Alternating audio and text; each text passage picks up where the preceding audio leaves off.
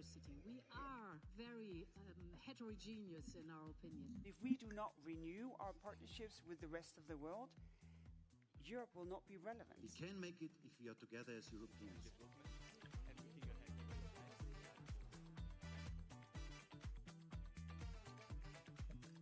Do you genuinely believe that countries will manage to reach these very ambitious targets?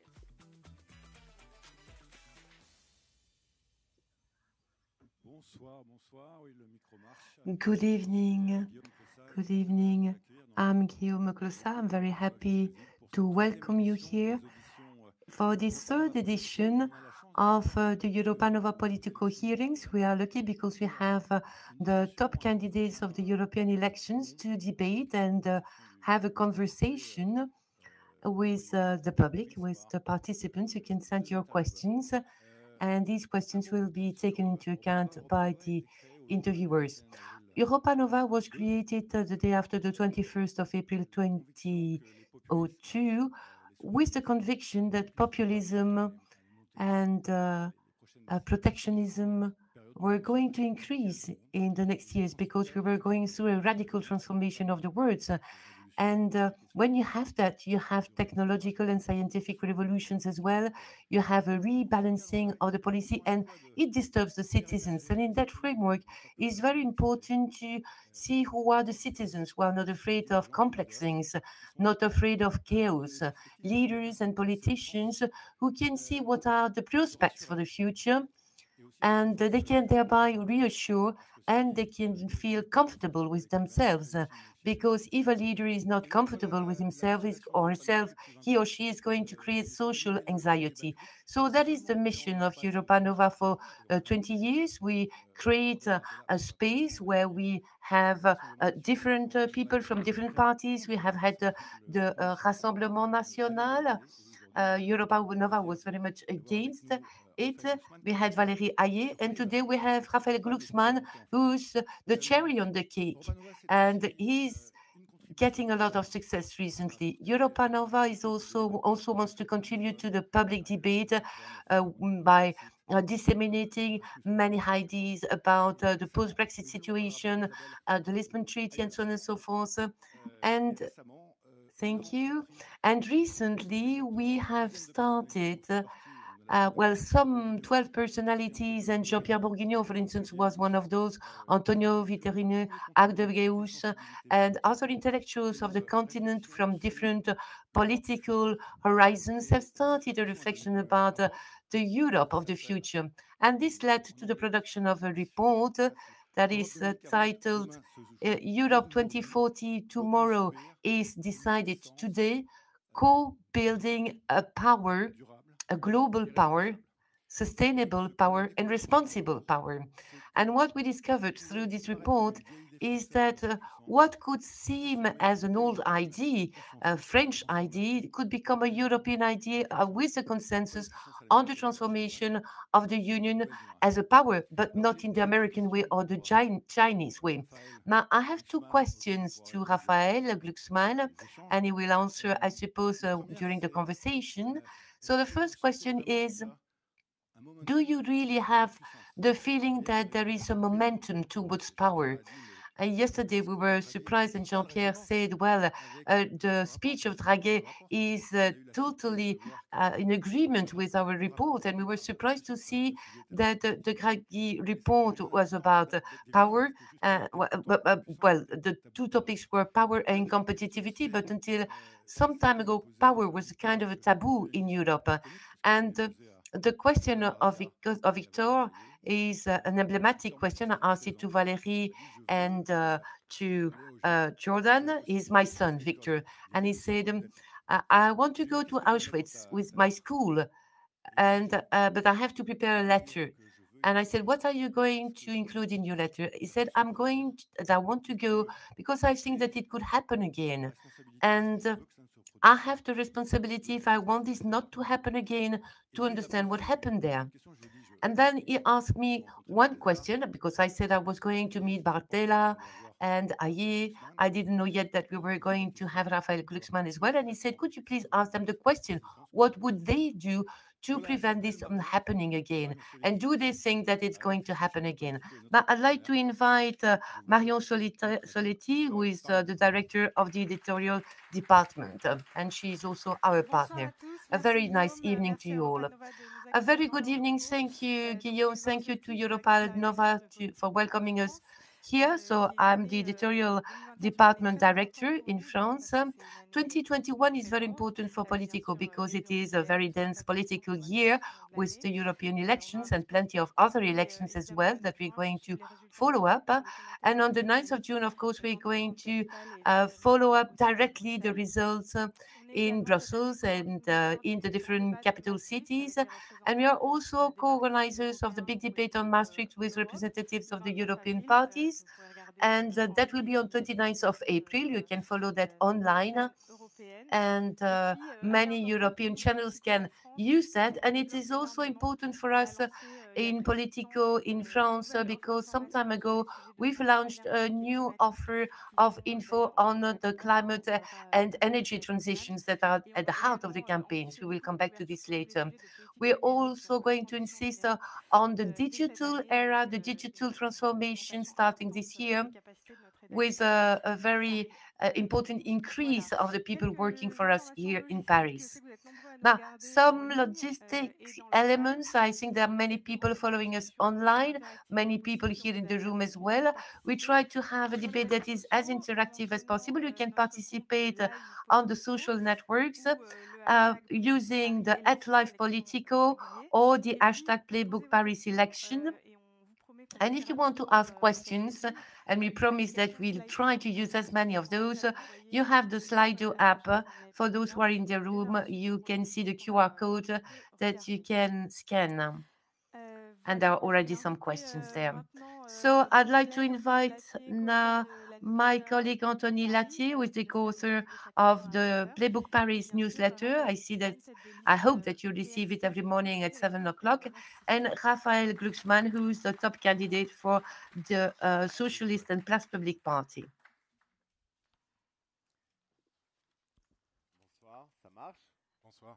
Good evening. Is it working? Good evening. I think it's working indeed. Well, we're going to start right away with the topic at stake, with some burning questions. I should answer to the questions that were asked. So it's a very important question that was raised by Guillaume. First of all, it's a great pleasure for me to be here with you. Thank you to Europa Nova. You are pioneers in a way because the topic of the European power emerged, in fact, 20 years ago. And I think that we are in a year that's going to be a triggering point because the topic of power is a question of will to be powerful, but it is more of an existential question as well. And I think that this year for all Europeans, and it is President Zelensky who, at the very beginning of the invasion of Ukraine, in front of the British Parliament, had raised this question. That is the question of Hamlet, to be or not to be. And this question is a question that is important for Europe today. Do we want to be powerful and build a European power, or do we want to resign ourselves to be nothing?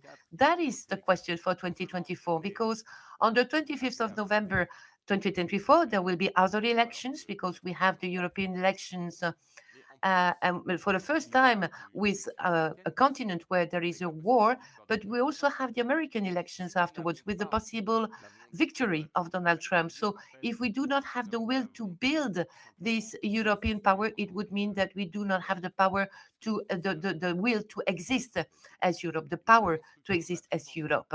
So building up the European power is not just a French dream, it is a must for the survival of Europe.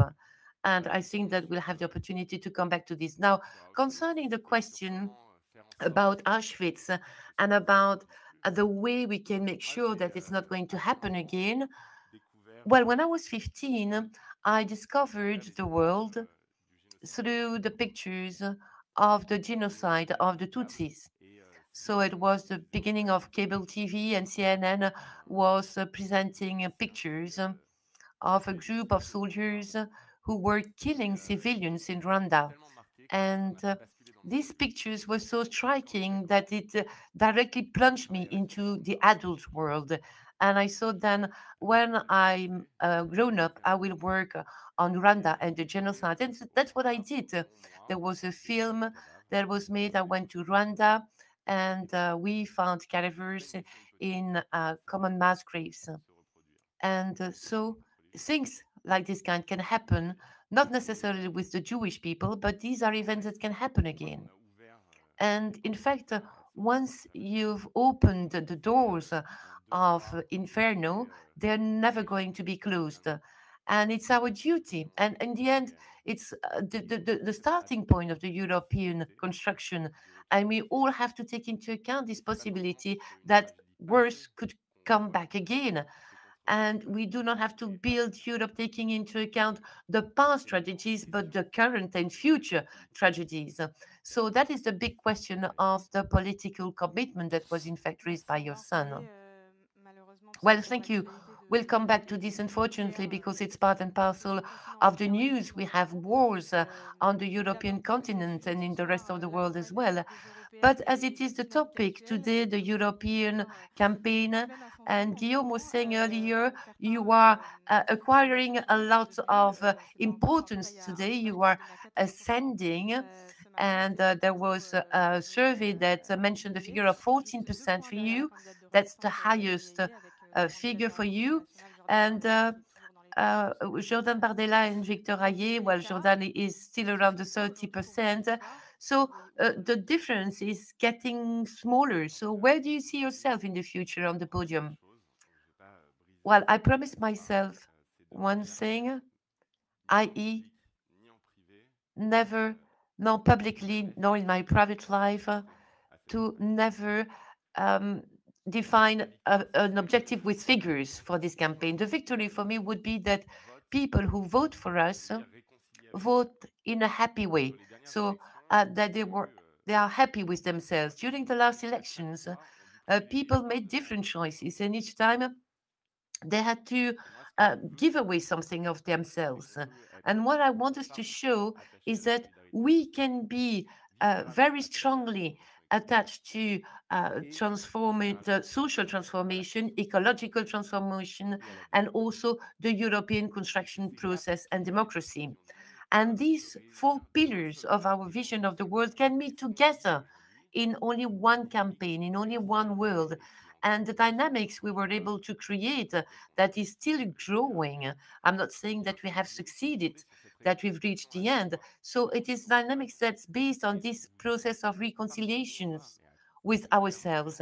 And everywhere we go, from Clermont-Ferrand to Rouen, from Nancy to Lyon, everywhere we go, we see people who feel a lot of enthusiasm.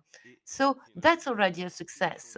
And it is a success that is based on one thing. At the beginning of the campaign, many people said, you don't have to mention Europe too much because it's boring. But I do want to talk about Europe everywhere because I think that it is important. Uh, so if it is the European elections, we have to talk about Europe, not only the national processes. And Europe is so much at a crossing point that if we miss this election, if we do not have a debate on the European Union, on what we want to do, on the emerging power that is Europe, on the Green Deal and so on and so forth, it would be missing an opportunity we have in history. And what I think is that dynamics is also based on the fact that we give an answer to the questions raised by the citizens. You have Emmanuel Macron, Jean-Luc Mélenchon, or Marine Le Pen, but our campaign is about Europe. But what you're saying today is that things are not frozen, that there are still many possibilities, that it is possibilities to vote on the basis of your conviction in that respect. I want us, well, there was like a match, pre-planned match, Le Pen and Macron, and it's the same match being played again. And many people feel that they are from the pro-European left, and they have the feeling like they are stuck in between two powers, and they cannot breathe in that universe. It's Macron, Mélenchon, or Le Pen and Macron, and we've broken that up, and we are opening up the space, pushing the walls. To what extent we can go on pushing the walls, I don't know. I don't know where we're going exactly. But do you? So we're pushing the walls and we are breathing. It's nice to breathe, right? And it's very important for human existence. Do you, from a tactical point of view, do you consider that the difference is good enough and that there is a real match and it's not a match only with the rest of the left but with the others? Well, I think there are three main options here. You have the option presented by the extreme right, that is the regression, that's falling into the hole, and then there is a continuity with a weaker policy, an unfair policy, and then our option, that is the emergence of a European power, ecological, based on solidarity. And these are the three big options we have, in these elections. Now, I never considered that it was a match for the left or the right, but I think that at the same time it's going to clarify things. As I said at the beginning, I don't think that this election is a post-prudential or pre-presidential election. It's a European election. And it is important to see what is at stake on the 9th of June. Is it going to be the Social Democrats or the EPP? And very humbly, I think that Jacques Delors' spirit is not Barroso, and well, the CFDT is not the same either. But in France, what I want to show is that in the left electorate, the pro-European line is assumed.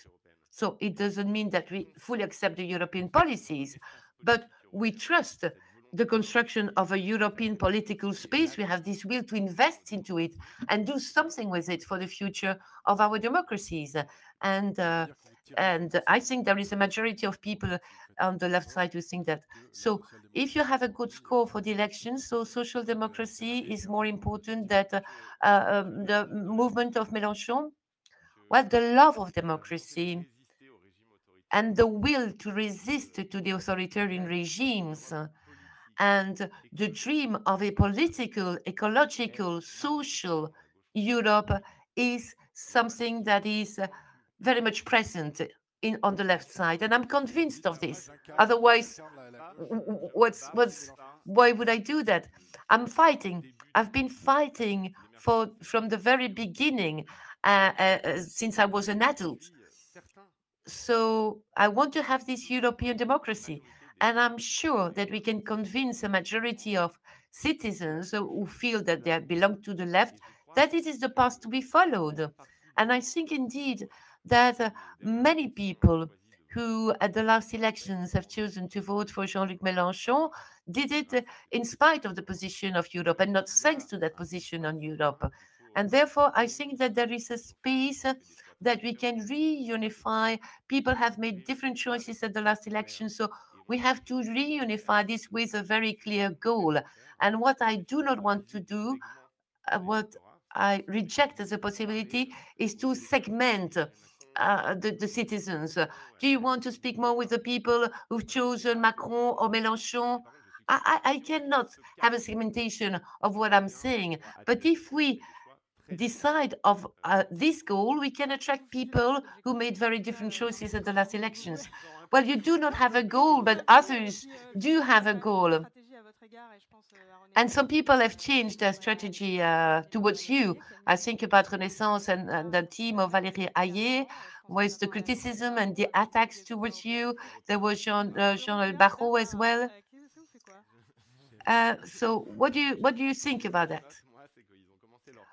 Well, what I observed is that they started a campaign saying that they don't understand why I'm with them because we vote in the same way for the same thing. So that was the kind of speech we could hear.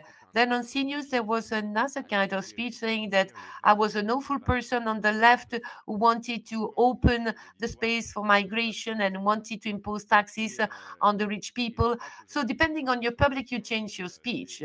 And I think that their option today is, and it's my memory that I'm counting on. So they were saying that a tree is hiding the forest. So Well, maybe you could say that number 3 on your list is Pierre Jaurès from the Socialist Party, who negotiated the agreement. Well, and you will have observed that on our list, we have people who were for, others who were against, and so we managed this miracle that is the union of the Socialist Party. So there is no forest behind. No, it's not a forest. You have plenty of trees, and we can consider it's a forest. But anyway, there is no tree hiding the rest. And what I mean with this is that we are today the target. They target me more specifically. And in the Insoumis, they say that we are, in fact, liberals, that in fact we are from the right. And from the Macron side, they're going to say that in fact we are from the left and we are preparing the comeback of the left in the country. So I think that if we go on towards our objective, that is realistic and radical, because the situation is demanding radical changes. And we're going to talk about ecological topics. And so we're going to see what it means when we say radical realism. So, in fact, we will have a dynamic campaign. Les autres que l'inverse. Donc ça veut dire qu'on a confiance dans les idées qu'on porte. So I'm attacking less the other than reverse. Yes, indeed, with that bureaucracy approach, it's a sensitive aspect from your image, someone intellectual, Parisian, rather well-educated, rather the upper class according to the polls. Well, I'll come to that. I'll come to that. This is my question. And there's some saying, what's really the difference? Glucksmann, it is somehow Emmanuel Macron on the left side. I'd say bureaucrat. Well, we have got some question, but I've got a mandate. And I invested all my time during my mandate, my soul and my body. And nobody can reproach that I didn't invest, As from the first day of this mandate, I asked the creation of a special commission, and everybody looked at me as if I were so bizarre. And that commission has been a core of the matter in the institutions, and this because of Ukraine. I went into the International Commission very energetically, and thanks to mobilization of millions of young French people to fight against Uyghur slavery and against the multinationals, we got some bans on the products of slavery. This mandate, and it is a fantastic mandate, and there has been critics. As a bureaucrat, I say they're pulling my leg, because for 20 years I've been fighting for the general interest and for European democracies, as from Georgia, Ukraine, until the European Parliament. So I didn't wait for some people to talk about Putin, to defend the principles of Europe. And this bureaucrat aspect is certainly not mine. On the other side, our whole approach or project, it is to ensure that the European policy change would provide an answer to the needs of those categories who have been a victim of trade policies, European policies, because of relocation and saying things we have not been able to regulate. As a matter of fact, our campaign, our political campaign, it will not happen only in the 10th area of Paris, where I grew up. There are less upper class areas as today, but we're going in the farms and in the production units. Over there is a perception of Europe, which is an issue and of concern. And because of policies led by Europe, which were dangerous and bad policies, my message I want to carry across is to show how Europe can protect those people who have been victim of bad policies for years. We were talking about Ukraine, so complicated. This morning at Politico, there's been an article of our special reporter from there and witnesses from people over there saying that the front might be dismantled because of the lack of support from the European countries. Would you say very quickly, would you think that the war might come to an end? Yes, I got some pieces of information confirming this view.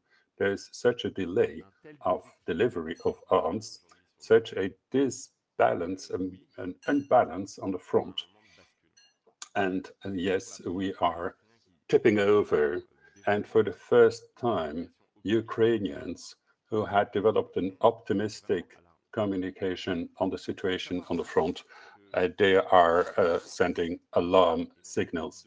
After 2 years, even more than 2 years of war, waging war, France, which has probably the most developed arms industry in Europe, is in a position only to provide 3,000 explosives a month.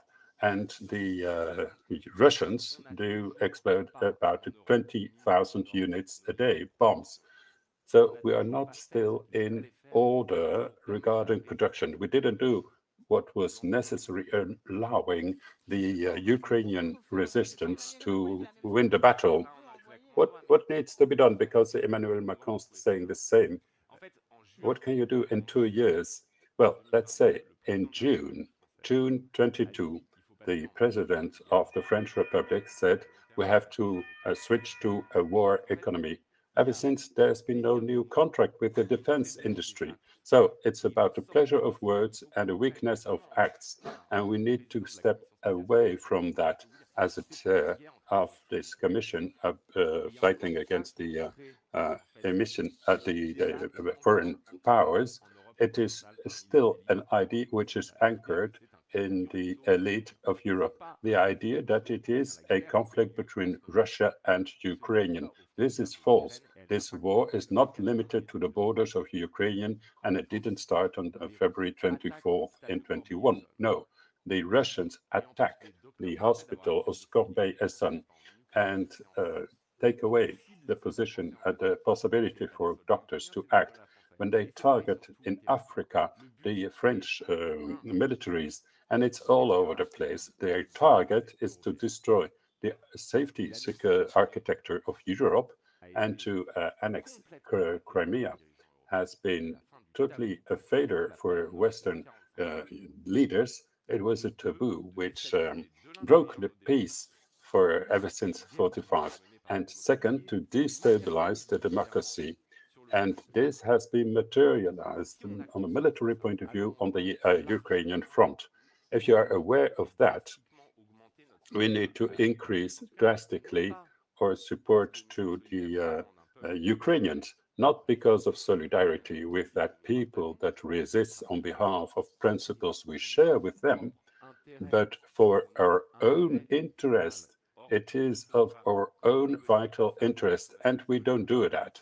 When you negotiate as much as possible at the European level, you know, it is to say the text on the production of munition. Well, the Commission and the Parliament do agree and align, and Paris and Berlin do refuse the prioritization.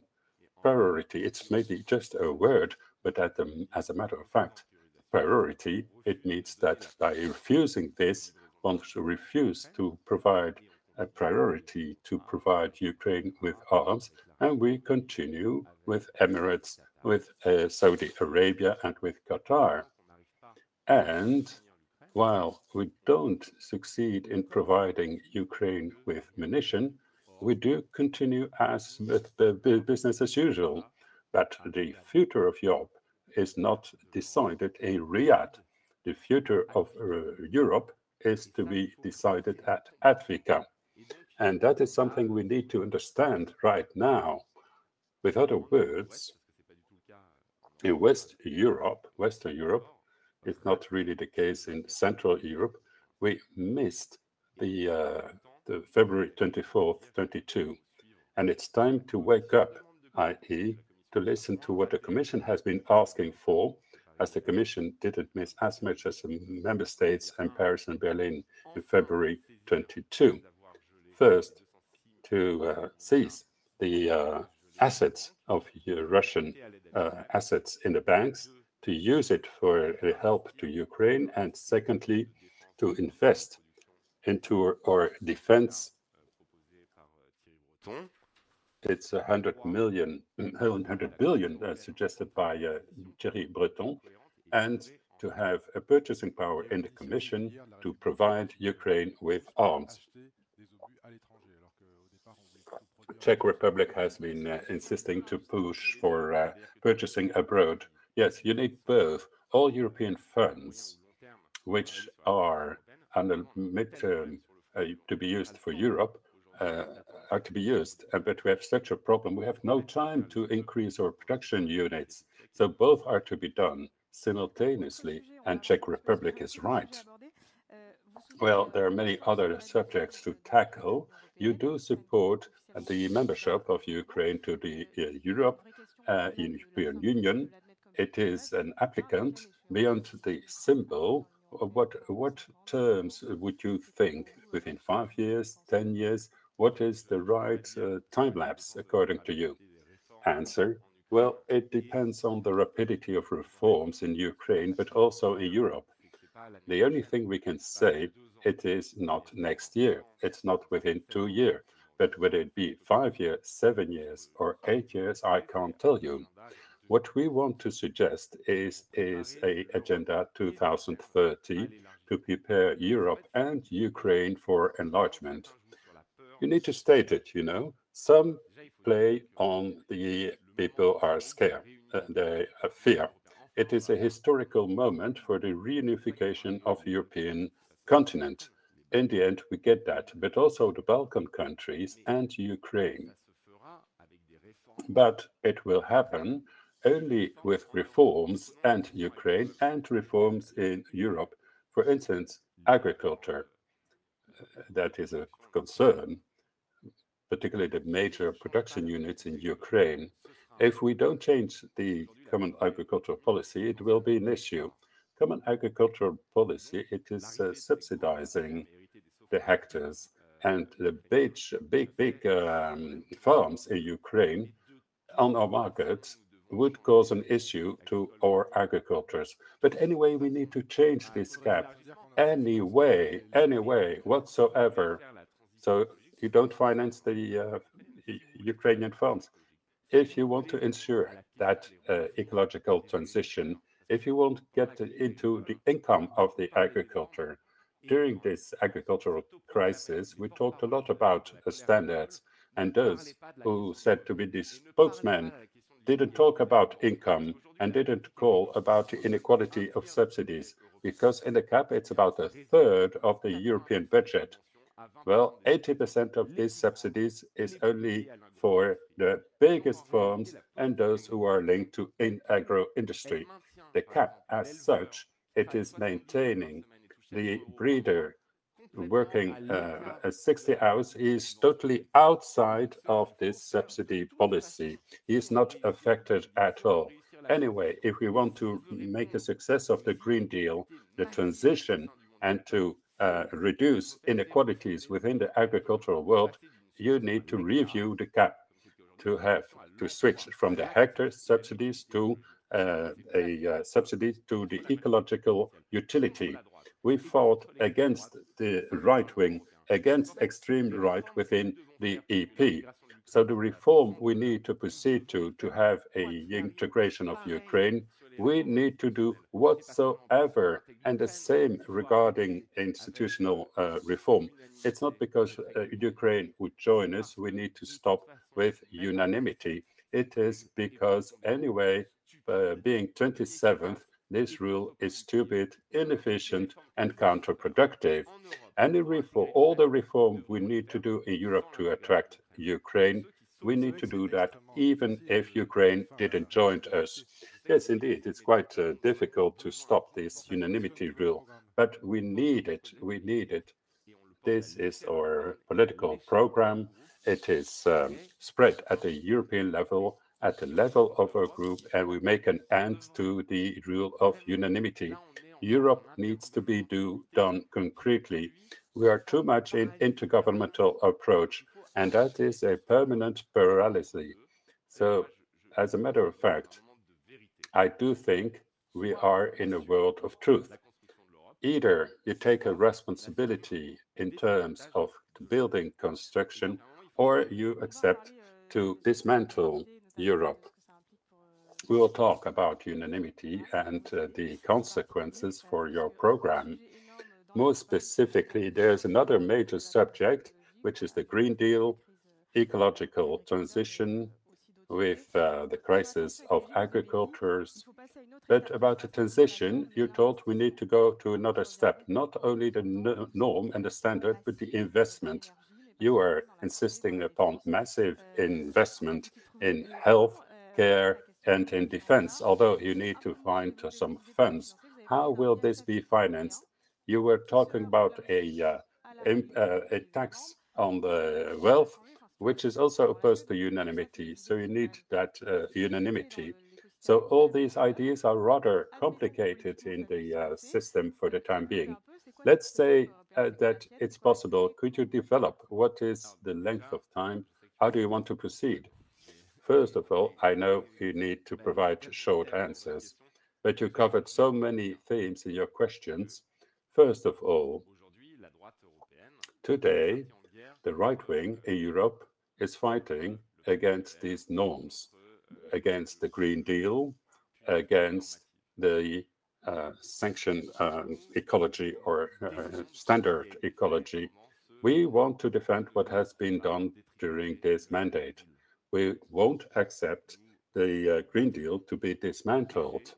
We will fight in order to protect what has been acted. That means that the French government was wrong to go backwards regarding the phyto product. Well, they were wrong not to put the question of income instead of only talking about standards. No, they didn't talk about it.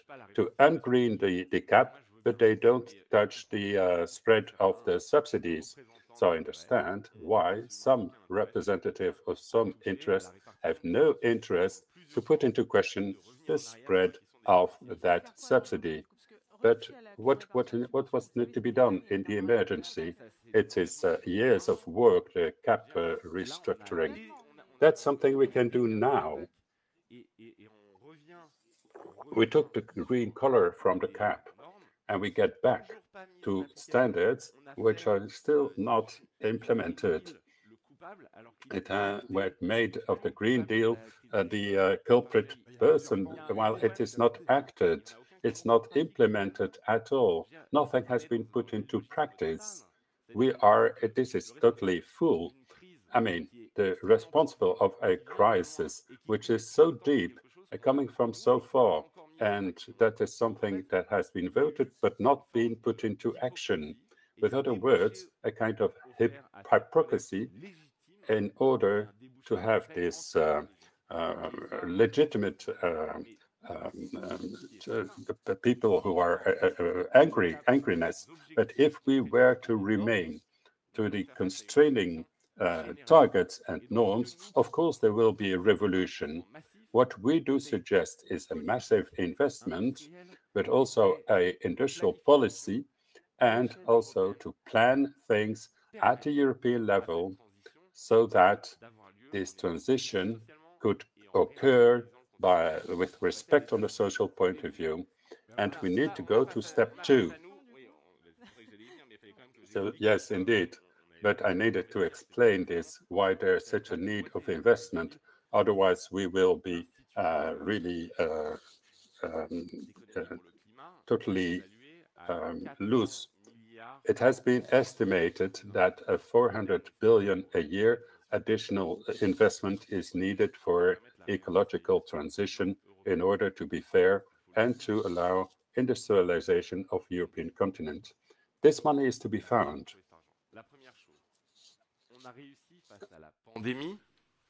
First of all, in terms of pandemic, we have made a major step forward in building Europe, and nobody thought it would be possible before the virus, i.e., to use debts.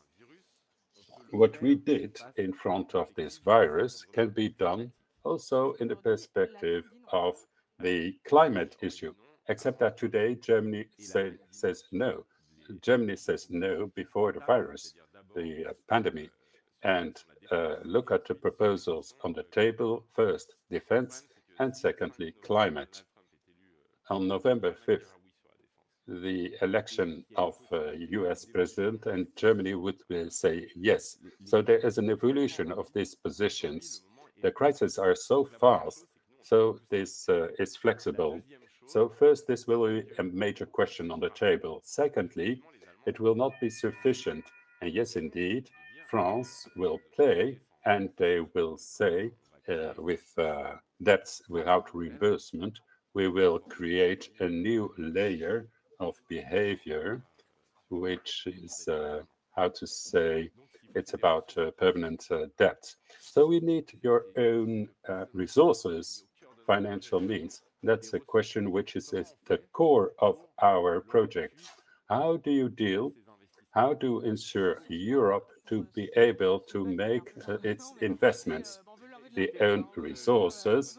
It is taxes, isn't it, to collect money, fundraising? Yes, it is a catastrophe. So how to deal in order to have Europe to have money which would not come from the member state? It has not always been the case in the EU. Today, it's a contribution from the states. It gets feeding a European budget, and it is redistributed. The EU must be able to have its own money, as such, to tax the Europeans.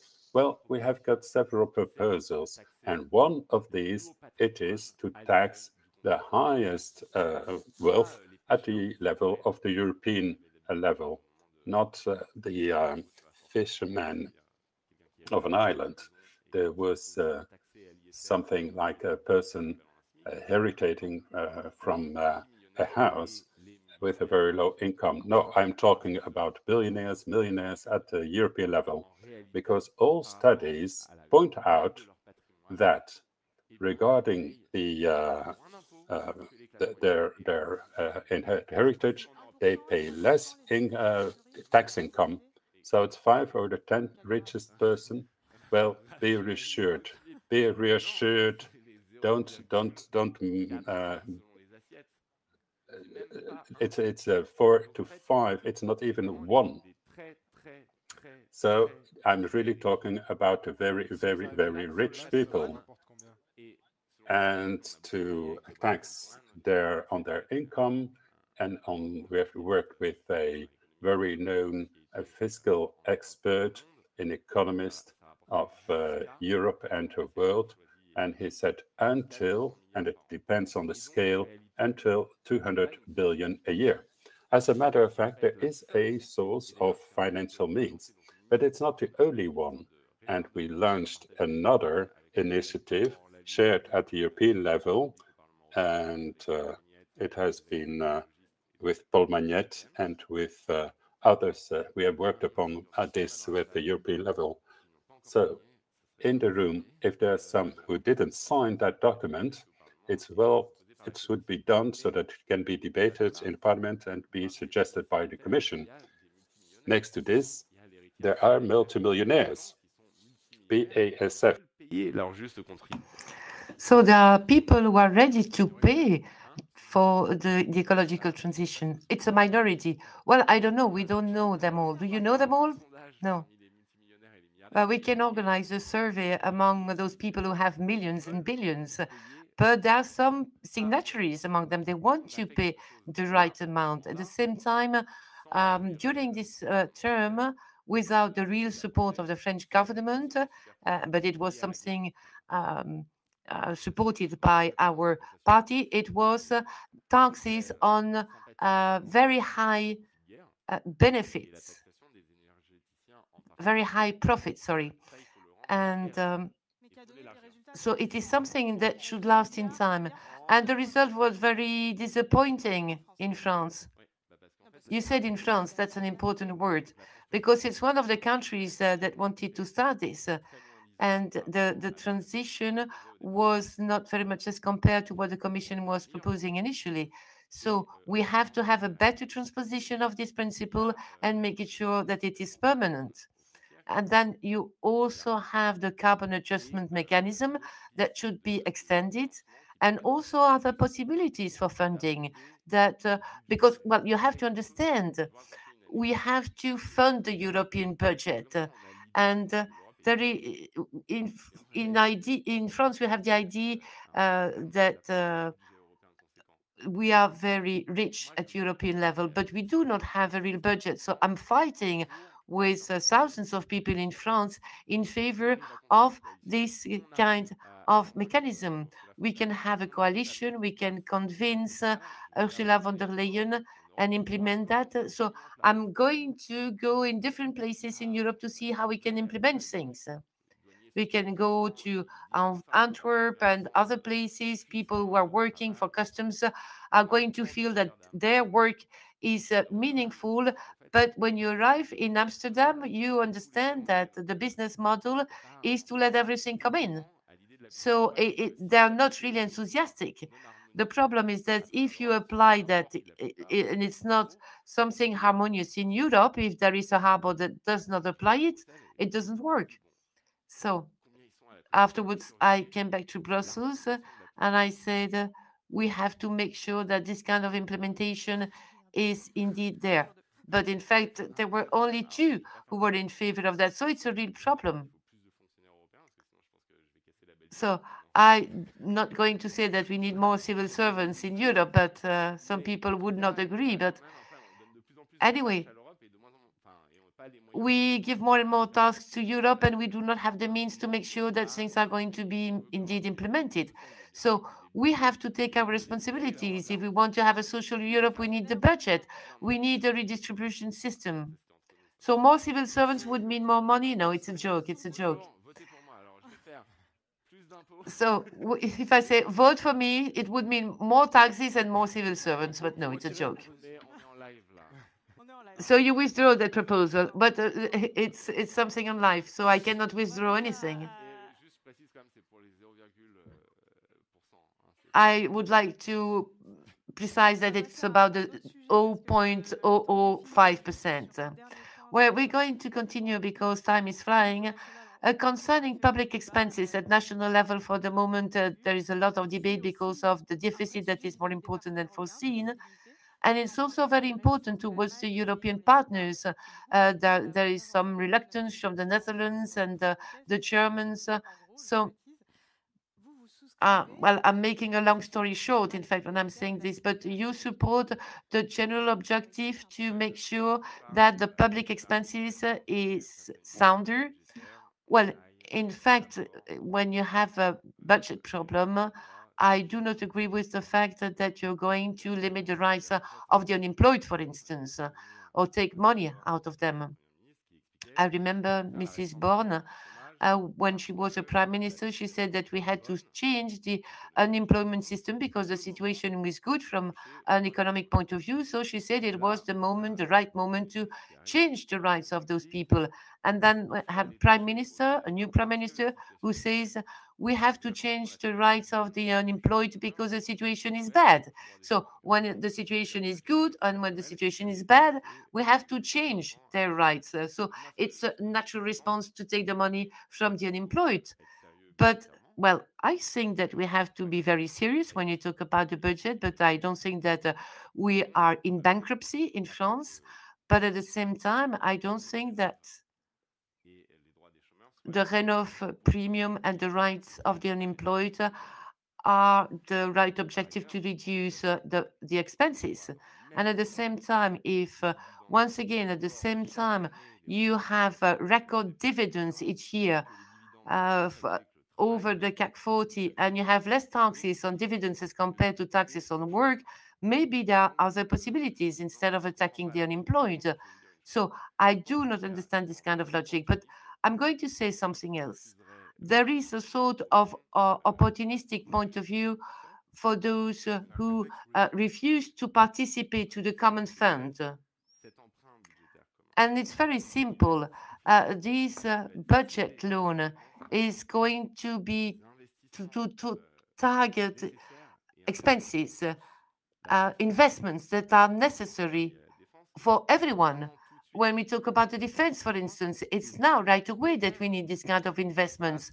And the Germans themselves are faced with a wall when we talk about the investments required. So, in fact, the problem is that, well, the population is supporting this kind of limits. Yes, there is a legal limit, in fact. So, in fact, there are some problems of investments in Germany as well. In Germany as well, that's what I wanted to say, independently from the French budget situation. So that's the reason why I think that those loans are going to happen, because their history is going to decide this for us, because of the crisis. And with that, we progress in the European construction. We have the ecology, we have the security that will oblige us to invest, but at the same time, there is a situation in Germany that's also very interesting. And in fact, we do not have to say Germany anymore. What do you mean? Well, for instance, people say German employers are in favor of free trade, and it's never going to change, because we can sell our added value products and then we import Chinese goods. It was the trade policy of Europe for a long time. It was based on this German principle. Now, today, among the German employers, there are very interesting debates, and very strong ones, by the way, because this kind of deal is not working anymore. The agreement between the Chinese and the European capitalism is not working. Well, at least for the SMEs in Germany. Well, they are not really SMEs, they are bigger than that. And in France, it would be considered as big companies. So the Mittelstand in Germany become the victim of the opening up towards the Chinese production. So on the one hand, you have big groups like Volkswagen that establish very strong links with a relocation of their production in China. And a majority of the production is in China. And 50% of the sales is the Chinese market. So these companies became Chinese companies, in fact. And on the other side, you have representatives of the Mittelstand who say, well, it's not working anymore because we are suffering from this. And we are going to suffer in the same way the French people have suffered. So there will be a change of trade policy in Germany. And Germany is different from France, because in France, it is the political segment that decides everything. In Germany, there is a social consensus. And finally, the political arm is doing what's the result of the discussions between the industry, the social partners, and so on and so forth. So it takes more time to change. But when things change, it's huge. And I think that today Germany is fractured. So that's the reason why it's an important moment in Europe. And that's the reason why we can't defend solutions that are different from the past. Well, the European loan is also something that Emmanuel Macron is defending during the COVID and today with the Ukrainian war. So the president is normally going to make a speech next week, like he did 6 years ago. And the supporters of Macron said it was right before the time when we talked about the defense, the European sovereignty, and so on. So do you agree that it was right before the others? Well, I liked very much his speech at the Sorbonne 6 years ago. That's a scoop for you. But behind that, what I want is facts. So if he repeats the same words he gave at the Sorbonne, we can say it's a nice speech. But what happened after the speech at the Sorbonne?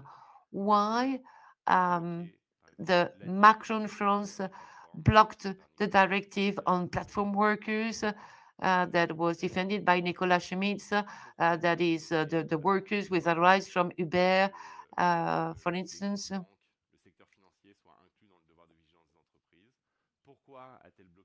There's also the due diligence of companies that was evoked. Well, that was not included in the Sorbonne speech. Well, it was a nice speech, but what happened afterwards? Why did we miss something on the 24th of February? It's because after the speech, there were things that were established, and we said that we had to do things with Russia. Why do we deny Vilnius and Warsaw? Why do we consider that it is in Beijing and in Moscow that the European interests are? Why? Because in fact, it's the same thing that the French elite is repeating, that the French presidents are repeating, because when they have a specific relationship, and the president of the Republic, by the way, is going to invite someone in the house of his grandmother in the Pyrenees, and that's the president of Beijing. And this is going to be done without any consultation with our European allies. The last time it was with Ursula von der Leyen, but she was put aside because she had positions that were much more clever than those of Paris and Berlin concerning our economies. Well, in fact, what I mean is that we have to behave as Europeans. And President Macron, who had pro-European words, did not have pro-European policies. And I think it's a problem. And I think that we have to deeper analyze this. And the recovery plan and the COVID plan, well, I applauded the initiatives.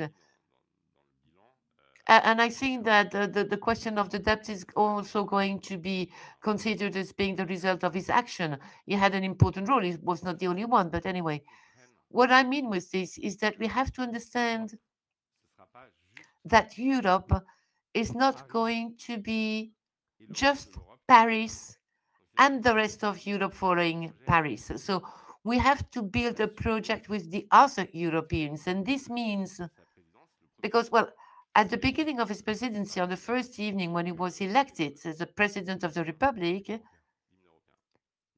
there was the European hymn. And there was the March of the Louvre. And there is a contradiction there, to my mind, because the March of the Louvre in a solitary was like the monarchy in the French tradition, the man alone who takes his own decisions.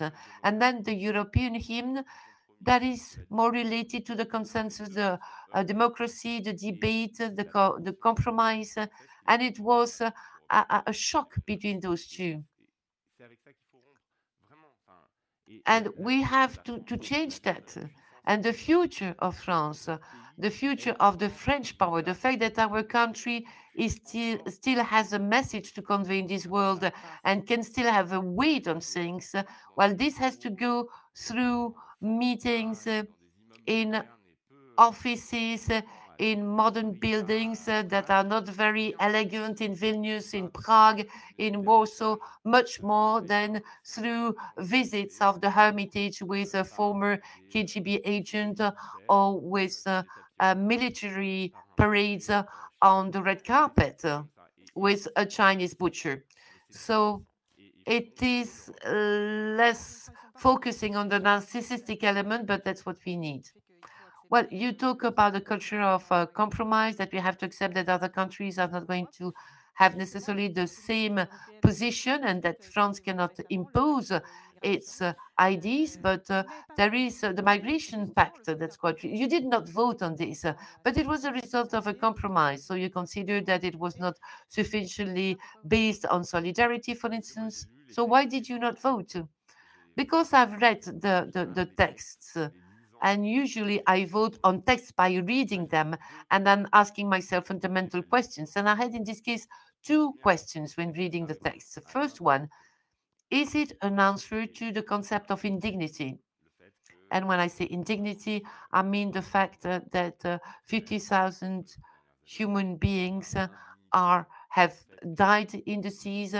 Indignity also means that human beings are left in a legal no man's land and are prey for the mafia and have to work in a clandestine way.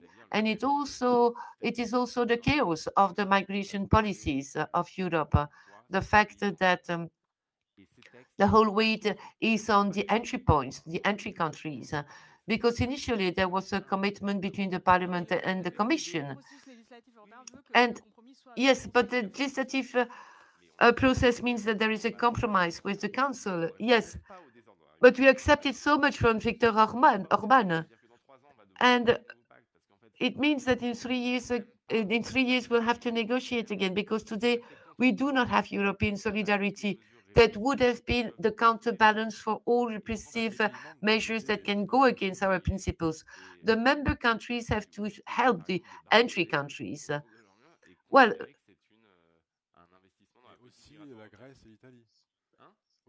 you have Greece and Italy, for instance.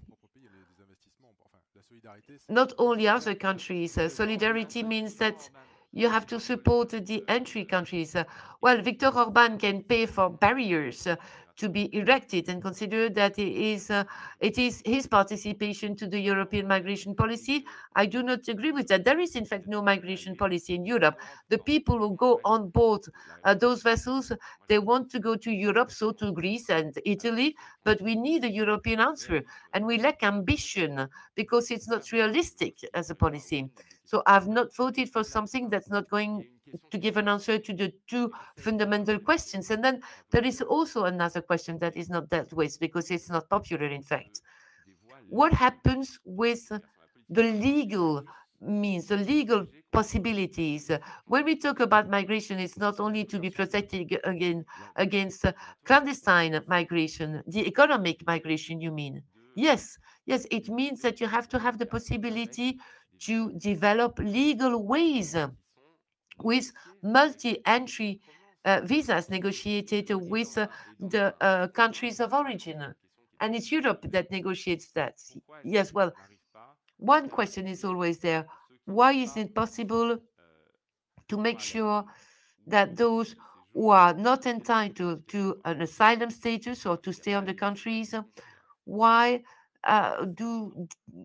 isn't it possible to give them the consular authorization? So what we need is a contract with the countries of origin. So when we give a visa, and we need it as economies, migration zero means the death of European societies. We have to be aware of that. And so we give those visas, and in exchange for that, they have consular authorizations. And I think that it's important for those countries to do that. So it's not only a humanistic policy, it's also a realistic policy. And when you see the right, all the slogans on migration zero, what does it mean, in fact? Mrs. Meloni, with the naval blockade, saying that no one is going to enter the country, and then 420,000 workers, foreigners. Why? Not because Brussels demanded that, but because reality is there. And Mrs. Meloni had to face that reality. So we have a problem of hypocrisy. And the role of a politician is also to examine all these questions, even if it's not always popular. But what is your opinion? You talk about the legal migration, but what about the illegal migration? Those who not have the asylum, do they have to be sent back? Well, if there are legal possibilities to enter the European territory, it would be yes. But today, it's total hypocrisy. We have people entering illegally. We do not expel them. We do not regularize them. They work. And in fact, it's okay for everyone. But it is not living in dignity, and it is also dangerous for the security. So if you want to make sure that French people can live in a security context, they all want that. We have to make sure that the process is legal and transparent, that we know who comes to Europe. When you distribute visas, you know who enters the territory. And I'm not saying that we have to take away the borders. As a state, we are entitled to have a migration policy. It doesn't mean that we're going to raise the borders. But at the same time, we have to do that without being hypocritical. And the leaders of the extreme right are hypocritical when they talk about migration zero. So it doesn't mean that we are idealistic. We are, in fact, realistic, and we know that on the one hand, we have to respect international conventions that we've signed. We have committed ourselves to those principles as nations, and at the same time, we have to take into account the needs of Europe. So we get back to the mechanism and the majority at the EP. Major question regarding this election, a strong increase of the far right in the EP, jeopardizing democracy and the conservatives and reformists of Europe, isn't it? But your argument somehow in face of Valérie Ayé, you'd say, if you vote for me, I can be more significant, although sometimes you do not always vote with your own group. But do you think you are aware of that? How do you think this new team will play a role in the new parliament, as it will be the crucial matter to apply and to implement new policies? Well, first, it depends on the people casting their vote.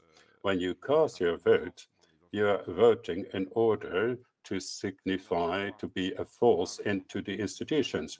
Oh, wait, in the parliament, the Social Democrat will depend on the result of the elections.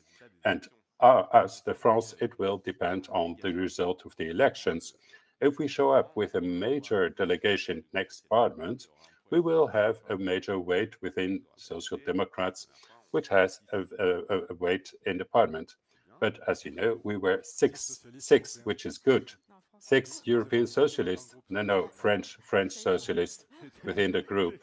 Of course, I know you take away from social democracy, but we were 6 French MPs. So with a bigger score, it will be better. With 6 MPs, we gave some direction to the policy. As from this, it is an immense chance.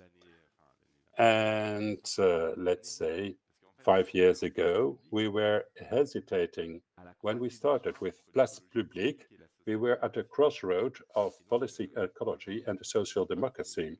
So to join the Social Democrats, it was already a strong debate.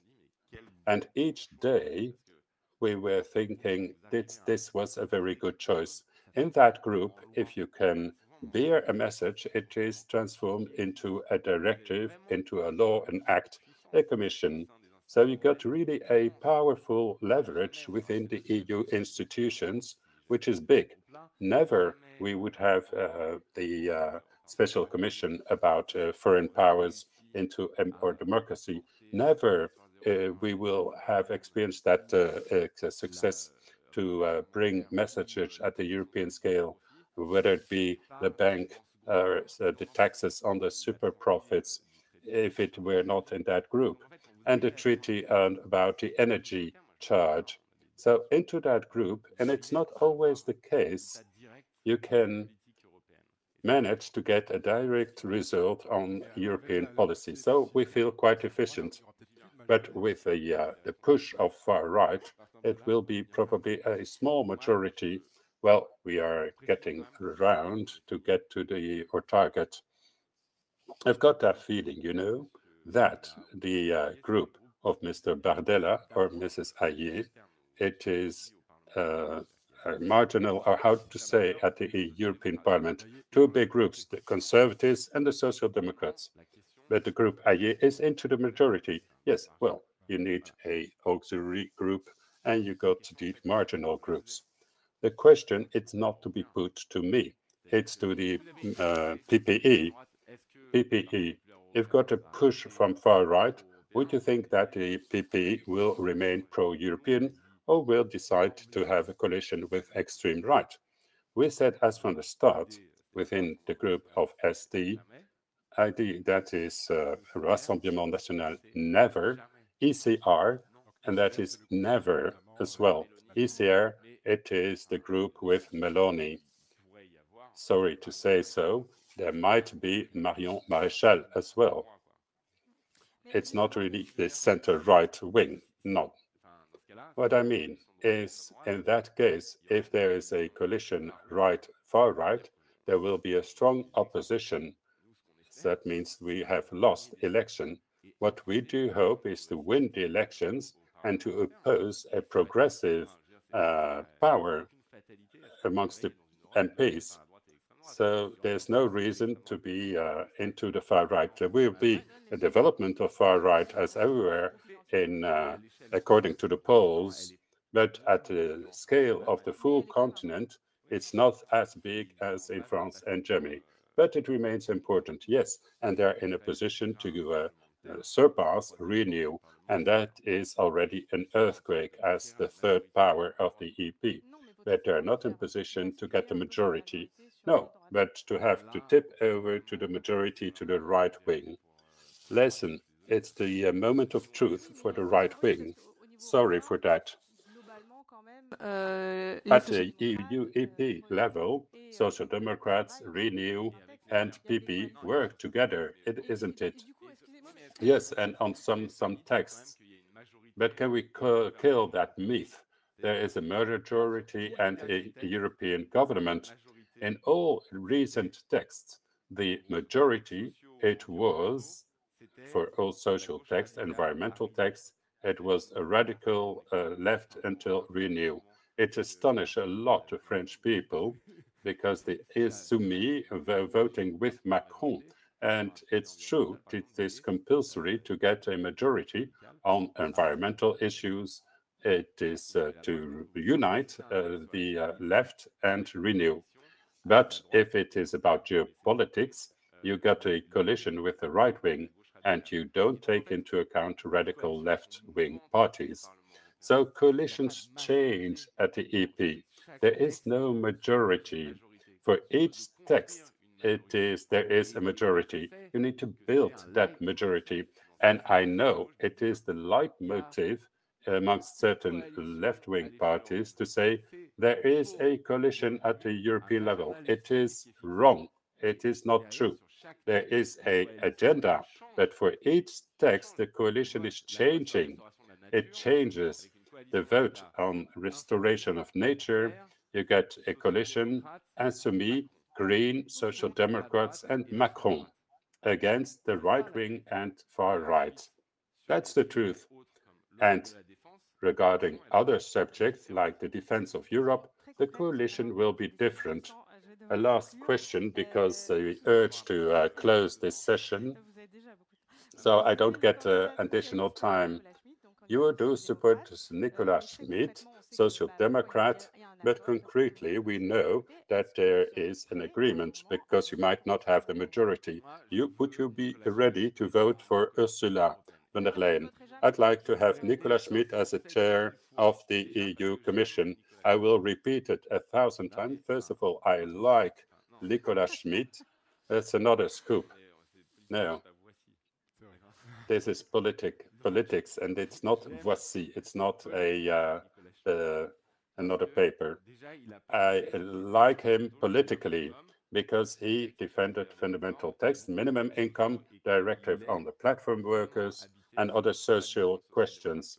So he is really motivated by the social democrat tradition. I do respect to fight for the rights of the workers. I want Nicolas Schmit to put an end to 25 years of domination of PPE on the EU institutions. And I will do everything to do that, and I will send a maximum, the people voting against, a maximum of MPs to that group to help Nicolas Schmit at the chairman position. So you won't vote for Ursula von der Leyen. I'm voting for Nicolas Schmit on the Commission. That's what I want. You didn't vote for her in 2019. No, I didn't. But listen, sorry for that. It was a long time ago. But can we fact check? A fact checking. I don't think so, and I don't know.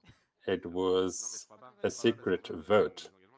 I don't think so, because I can say something was very good. Listen, as the start on the Green Deal, it is a social democrat agenda. So it would be in a very wrong position to tell that the whole balance is a catastrophe of Ursula. Not at all.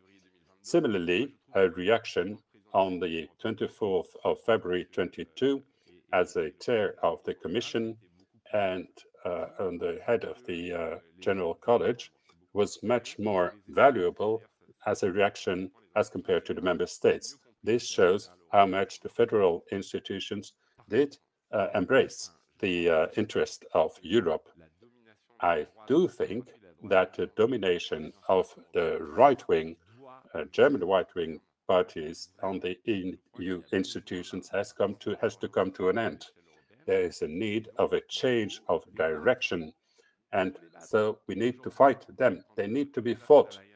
And today, Ursula von der Leyen will have her last State of the Union. It's a right-wing position, and it doesn't take responsibility of what has been done on the progressive point of view. So it doesn't take the Green Deal. She thinks that the ecology, it's the enemy of the competition, sovereignty, and freedom. Everything I want to show is to reverse. Ecology can be defended.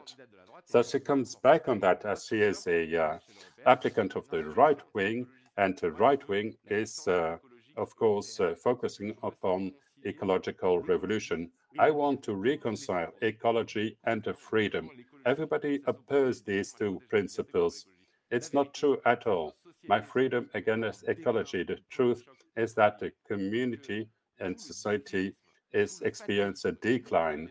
This decline and fatalism, mining our democracy, is being anchored for the time being, and we discover how much we're dependent upon petrol monarchy, far away until our day-by-day life.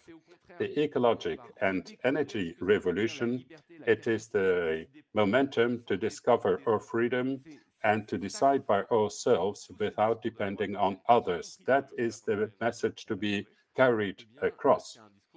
All that policy of von der Leyen, it is a position to get back to our dependency. We need to show how much ecology will allow to build our sovereignty, our liberty and freedom, and the autonomy of the EU continent. So, Nicolas Schmit, chair of the EU Commission. We will see on June the 9th. Thank you, Raphaël Glucksmann. There were many questions we didn't have time to ask. They are mingled into our discussion. Many questions on the tech as well. There are some people who will be able to talk about that. Anyway, we have got food for thought. Thank you very much to the audience online and here in this room.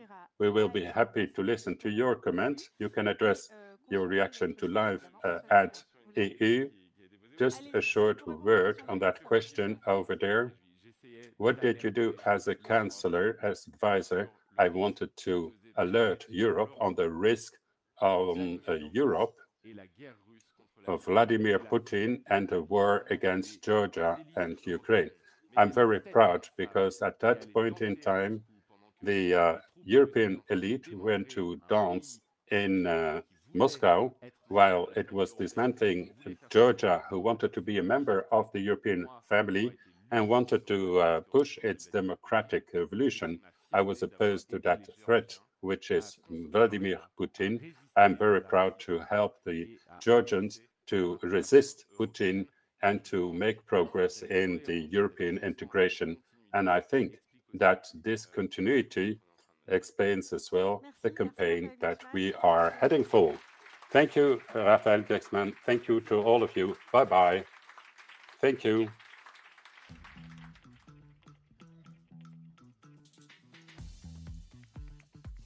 We are united in diversity. We are very heterogeneous in our opinion. If we do not renew our partnerships with the rest of the world, Europe will not be relevant. We can make it if we are together as Europeans.